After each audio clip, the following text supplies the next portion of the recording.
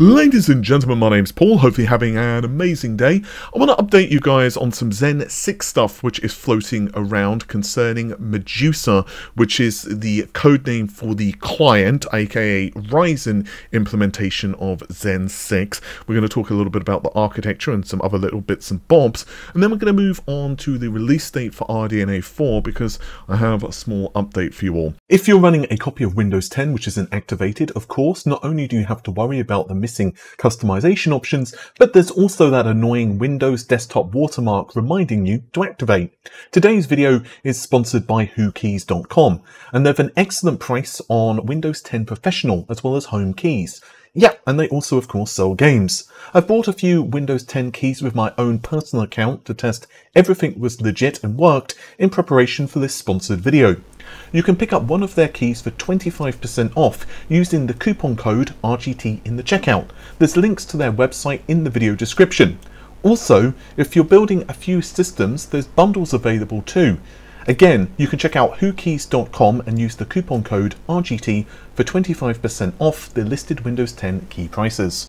But let's begin with actually an AMD employee because it helps set the stage. So I'm not going to name the employee, but they got a little wordy on LinkedIn, and they essentially stated that Nirvana is the codename for Zen 5's CPU core, and Morpheus is the codename for Zen 6's CPU core.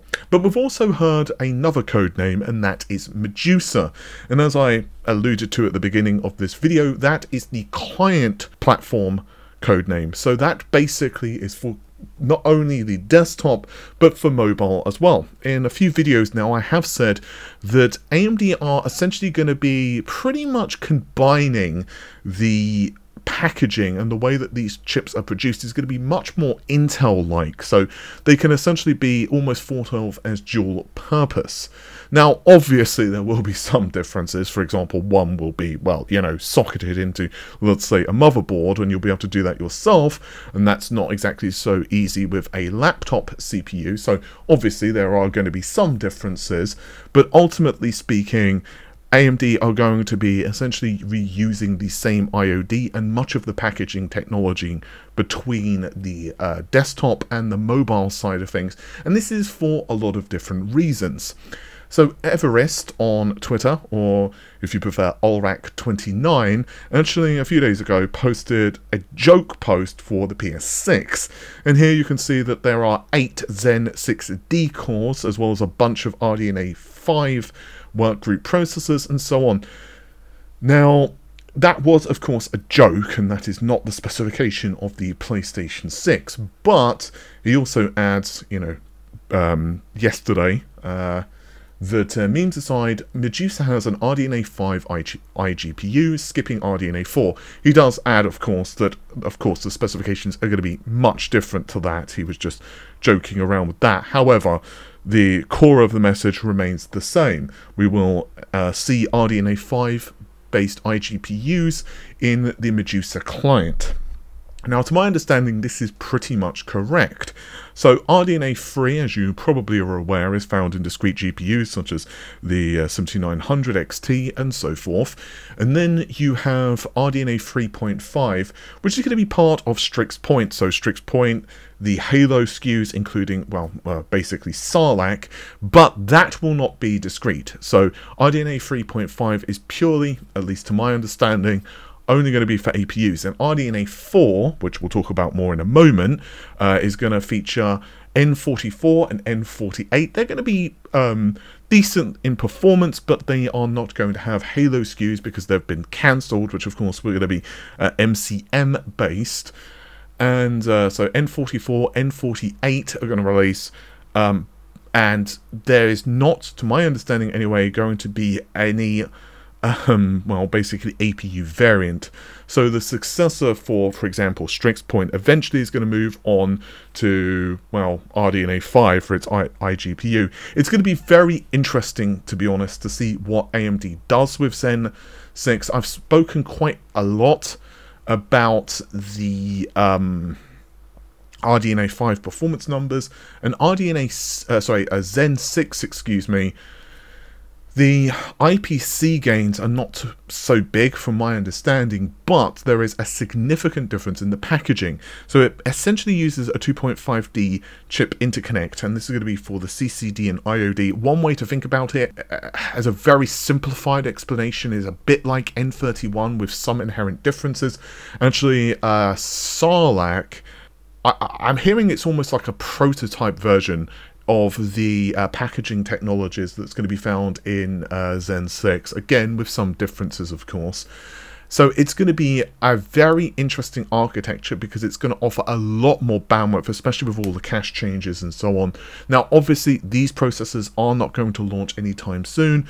We're probably going to see them maybe in 2026 is my guess, maybe a little bit earlier, but I do still feel that they're going to be on the AM5 platform. I heard some mixed stuff about that, but ultimately speaking, Zen 6, from what I'm hearing right now, is still going to be based on DDR5 memory and PCIe Gen 5, so they certainly could make it, theoretically, on the same platform. It would depend whether they feel they need, like, something else changed, for example extra power delivery, or maybe extra IO for something else, or perhaps they need a larger socket. I still think that the number of CPU cores is probably going to be 8, so it's going to be a very interesting architecture. With that said, let's move on to RDNA 4. Now I'm trying to solidify a few things regarding RDNA 4 and RDNA 5. I actually meant to have a video up earlier, well actually on the weekend, but I got some last minute updates. But what I can tell you guys right now is I am pretty confident RDNA 4 is not going to be revealed at Computex, and I am thinking it's probably much more likely at this point, at least according to everyone I'm speaking to be late this year. So as of the time I'm recording this, of course, that's 2024, maybe early next year. And RDNA 5, of course, is going to be the architecture where we have high-performance GPU designs from AMD. So that basically will mean that N31 is not going to be outperformed, at least on a typical workload, by RDNA 4. There will probably be some niche scenarios, maybe with like ray tracing and so on in certain, applications or whatever. But as a general rule of thumb, it seems that we're looking at maybe a little bit faster than a 7900 XT at best, maybe a little bit slower, something like a 7900 GRE, depending again upon the application. So it's going to be very interesting to see what happens on the GPU market. Obviously Intel's Battlemage is going to launch later this year as well, so there's certainly a lot of competition.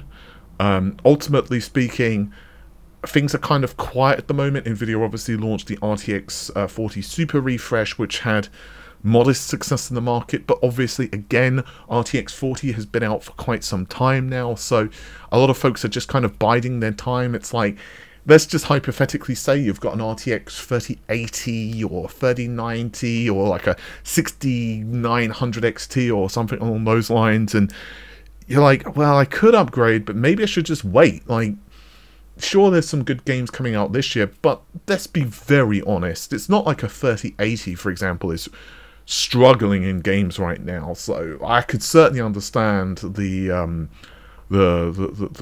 appeal of waiting, let's just say. With that said, guys, take care of yourselves, have an amazing day.